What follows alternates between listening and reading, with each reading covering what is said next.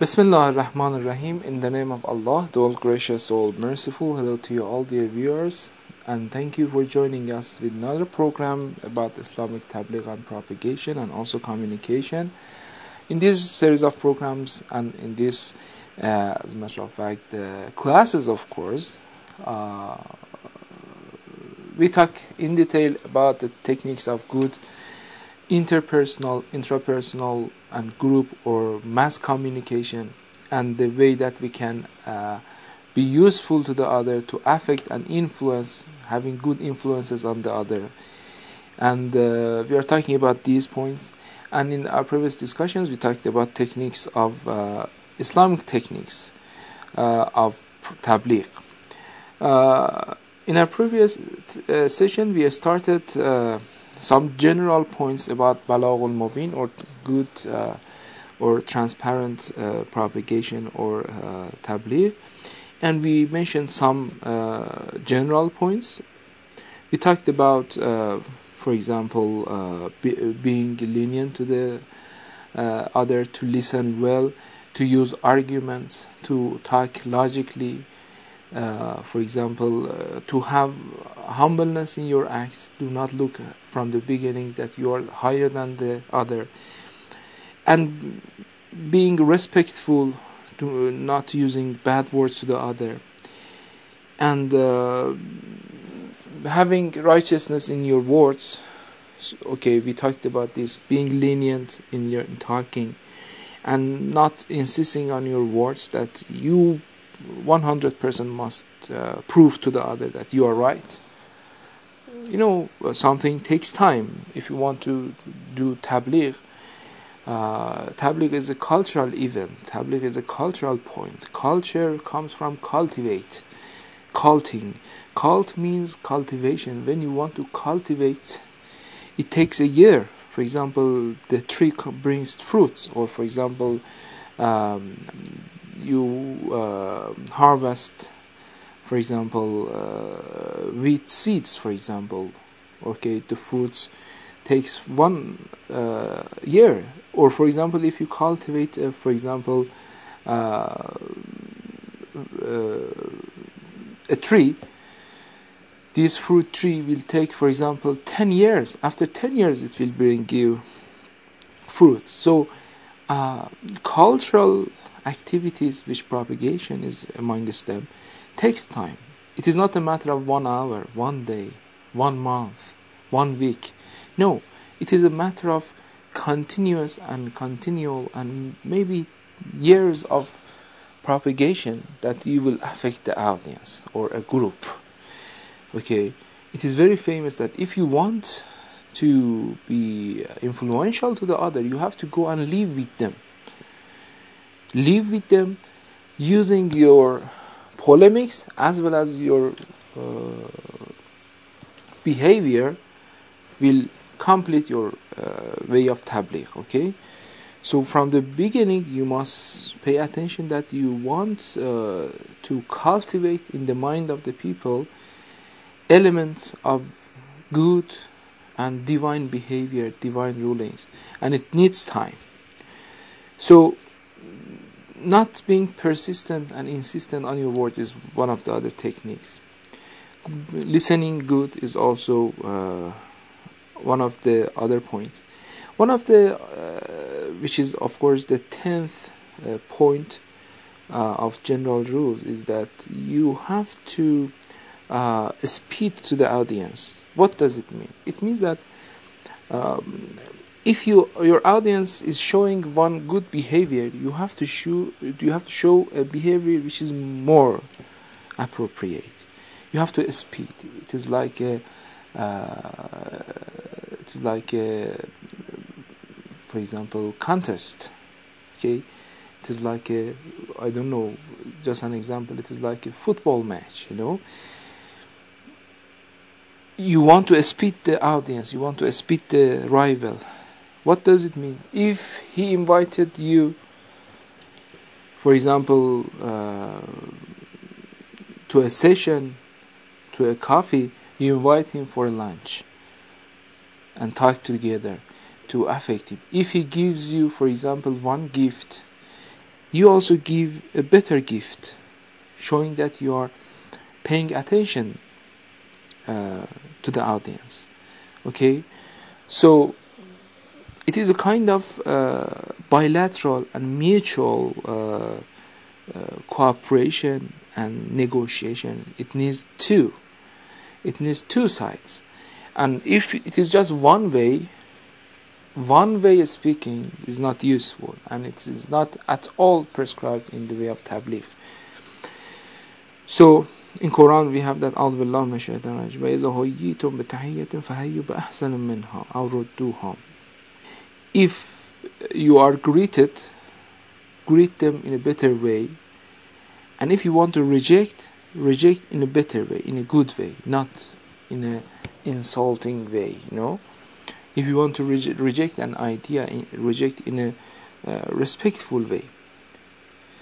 So this is one of the techniques. First of all, showing being a better counterpart, being a good alternative. Because when the audience are looking at you, when you are doing something lesser than the audience, the third party will see the scene and they will judge that, for example, your counterpart is doing well. And also, if you want to reject in a better way. And one of the other points, which of course we can say it is the last not the least, is that I can call it as a kind of audienceology. Audienceology, in my way, it is studying of and knowing the target audience. We didn't send any prophet unless with the language of that tribe, the language of that people, the language of that community. God the Almighty states that if He the Almighty sends a prophet, a messenger, or imam to a group, sends it in a way that, as a matter of fact, can talk to their language. So language here means that both the culture and the language itself. Language, for example, if you are going to speak to the audience, it's very good you learn the language of the audience. If it is English, I don't know, Spanish, German, Turkish, Arabic, Persian, I don't know, Malay, Swahili, any language. The best way is that you learn their language because it gives leniency to your way of tabligh. When you talk to their language, they can trust you easily.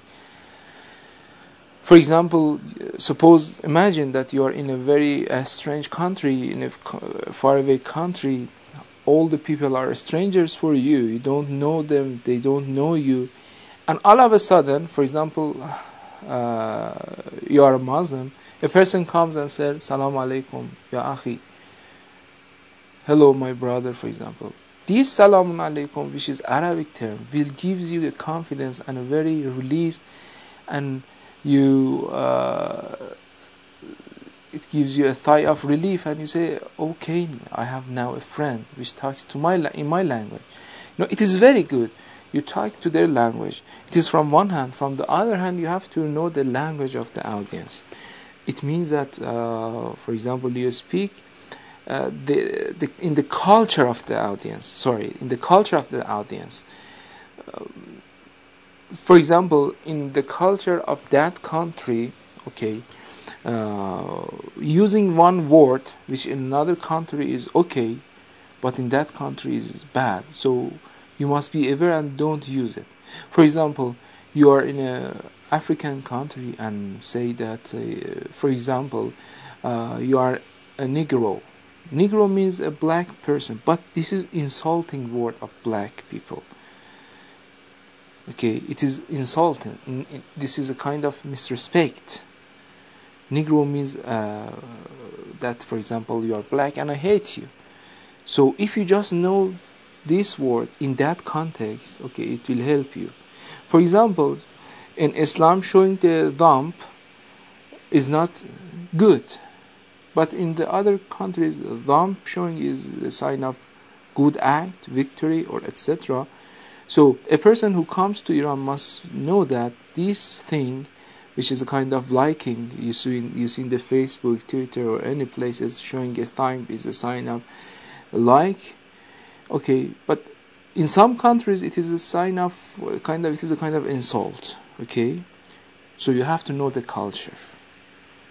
You have to know the culture. For example, let's refer to our words. The word propagation. The word propagation in, for example, in Asian spoken countries, it's okay. In some parts and in some states of the US is also okay. The word propagation means some religious advertisement, something like this. But in the UN, as I have heard, it is a kind of political bad advertisement. It is a kind of advertisement which you want to demonize the other and showing that the enemy is devil. So this is a kind of propagation. So you have to be careful when you go there. You use another term.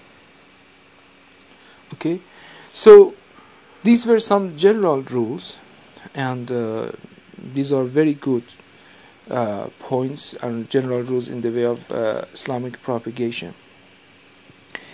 Now I want to talk in detail about some techniques and explain more on them, which are, as a matter of fact, encouraging way of Tabligh. According to Quranic verses and according to ahadith, remembering the blessings of God is very important in the Tabligh. When you want to do Tabligh, remember to the audience that God has bestowed them with many graces and blessings. It must be done in a way that, for example, you see a person who is, for example, suffering from a kind of psychological problem, okay, or you go to some, I don't know, to some places that they are healing the people who are suffering from psychological and mental problems, or you go to a group that they are so disappointed, I don't know, they have no hope for the future and etc. Talk to them, for example, with God's blessings. Tell them that it could be worse than that. For example, if you for example don't have money, at least you have healthy body. There are hundreds and millions of people who are suffering from cancer, suffering from very hard diseases. So remind them of God's blessing, God's sustenance, God's kindness, God's love. So remembering God's blessings is one of the other important points when it gives courage to the audience. For example, in Quran we have that أعوذ بالله من الشيطان يا أيها الناس اعبدوا ربكم الذي خلقكم والذين من قبلكم لعلكم تتقون الذي جعل لكم الأرض فراشا والسماء بناء وأنزل من السماء ماء فأخرج به من الثمرات رزقا لكم فلا تجعلوا الله أندادا وأنتم تعلمون. It means, all those who believe in God, know that God is the one who had created you and created your forefathers and the generations before you, who had made the earth as a carpet under your feet and the sky as a roof above you, and had sent you from the heavens and from the sky rains and water, and via this rain and via this water he had brought out from the heart of the dust and also the heart of the dirt very delicious fruits. Okay, so do not appoint any partner to God the Almighty, and do not go to a wrong way, do not go astray. Okay, So God the Almighty, which is in chapter as a matter of fact in chapter of Baqarah, verses number 21 and 22, God mentions His blessings and His graces to the human being, that this is God who had created you, who had brought you from nothingness to existence. So why you become arrogant? You were nothing. You were just a drop of water on the womb of your mother, for example, and you were nothing. And when you will die, also you will be nothing. It means that your body, this physical body, will be destroyed. Your beginning is a bad smelling drop of water, and also your end is being destroyed, and again bad aroma of death.